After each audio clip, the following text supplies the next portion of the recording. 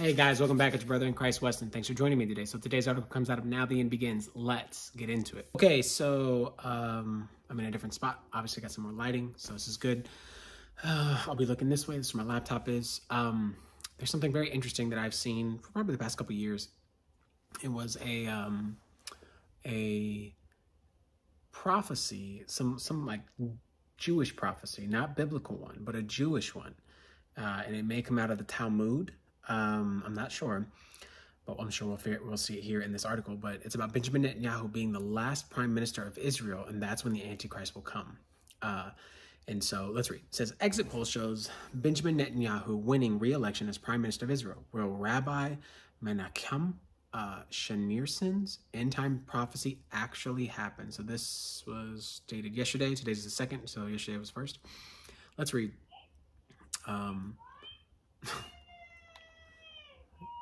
My son's singing a song over here. It says here, former Prime Minister and Likud leader Benjamin Netanyahu is set to become Israel's next Prime Minister, according to Tuesday night exit polls. Well, the news coming out of Israel right now shows Netanyahu with 61 seat block he needs, and all he has to do to win is fend off a last-minute surge from the Arab Ballad Party, which Bibi should be able to do. If he does win, with all things we've been discussing on the podcast lately, I guess their own podcast, about 2023, it should be a wild ride indeed. Count me in, up and out of here. Here are some fun facts. 5 in the Bible is the number of death and judgment. Netanyahu would be the 5-time prime minister based on 4-year term. He has had 4 of them. Right now, it is the year 5783 on the Hebrew calendar. Add them up, and what do you get? 5. The election today is election number 5 in the past 4 years. That's right. It's been crazy for them. Something also unprecedented. 5 by 5 is also the dimensions of the brazen laver for the sacrifice in the temple. There could be something there to that. I believe that numbers are very important in the Bible. I believe that God, when he speaks, he also speaks in numbers.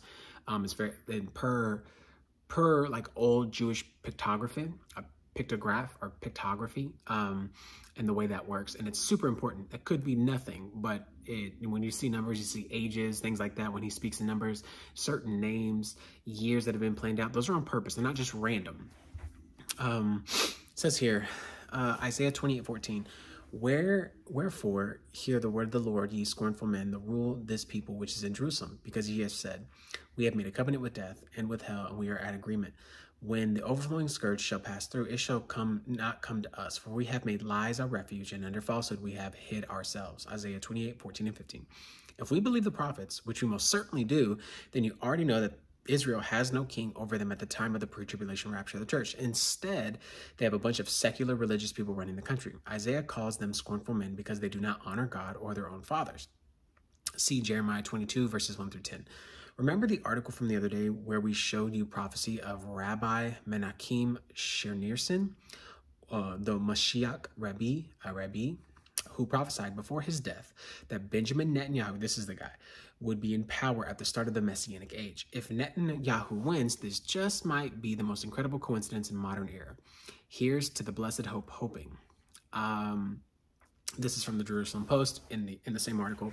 It says, in an update to the exit polls, the Arab Party ballot was said to be close to crossing the threshold. If that happens, Netanyahu's bloc will drop from 60 seats, one short of a coalition majority. Likud sent an urgent letter to police commissioner on Tuesday night demanding that the allegations of voter fraud in the Arab sector be immediately investigated. According to the polls, Netanyahu's bloc, which includes Likud, Religious Zionist Party or RZP, United Torah Judaism UTJ, and Shas, crossed the 61-seat threshold and will be able to form the next coalition. In some of the polls, his bloc reached 62 seats. What do the exit polls say? Netanyahu Likud's party is expected to receive 30 seats according to the Channel 12 and 31 seats according to Channel 13, while Lapid Yesh Atid party is expected to get 24 seats according to both polls. Religious Zionist Party, led by Itamar ben Gavir, and Bezalel Shamotrek saw a dramatic rise in contrast to the previous years, with both channels reporting 14 seats. Defense Minister Benny Gantz, National United Party, is expected to get 11 seats, Channel 12, and Channel 12 seats, from Channel 12 seats from Channel 13, while Yisrael Beitenu gets 4 seats. Okay, some of these people I've seen here, Benny Gantz used to run it, and then within the 4 years, and then he gave that up. Or did he? I forgot. Anyways, I say all that because I have seen this going on for quite some time, and I don't know if there's something to it. It's not necessarily like a biblical prophecy, but that there is, if it is, it's going to be hidden here in a way that we just don't understand, which I don't understand per Isaiah and Jeremiah. So what is it? I don't know. Anyways, I wanted to share that with you guys because I saw it and I've seen just a blast of news about Benjamin Netanyahu and these elections. And so for that, it made me think of this rabbi's prophecy that he put out before his death. And I think it's really interesting. And I think there's something there, not because things can't be confirmed outside of the Bible, but I think that the Bible will tell us all these things that we see here. I just don't know how to make heads or tails of that in Isaiah. Maybe somebody who's more versed in scripture like that via Old Testament, right? Could maybe read through the lines or read what that says. But yeah, anyways, guys, that's the video. Let me know what y'all think about that. Thinking about what happens here, what happens next. And I wonder what people are going to say if he wins. And, you know, they've been multiple talks about that. There are multiple rabbis who are in talks with the Messiah, that there's a Messiah in every single age. I don't know if I believe that at all, actually. But that they're in talks with the Messiah makes sense. That if there's somebody that they think that is the Messiah, which is obviously not, it would be Antichrist or the Messiah, their Messiah that's going to lead them into the Messianic age, to being saved fully. And bring in the kingdom, restore Israel, all that, then who they're talking to is very real. It's a real person. He has to be alive. He has to be alive somewhere. And that he's either grown to full age or something like that before he is inhabited with Satan and becomes the Antichrist, right?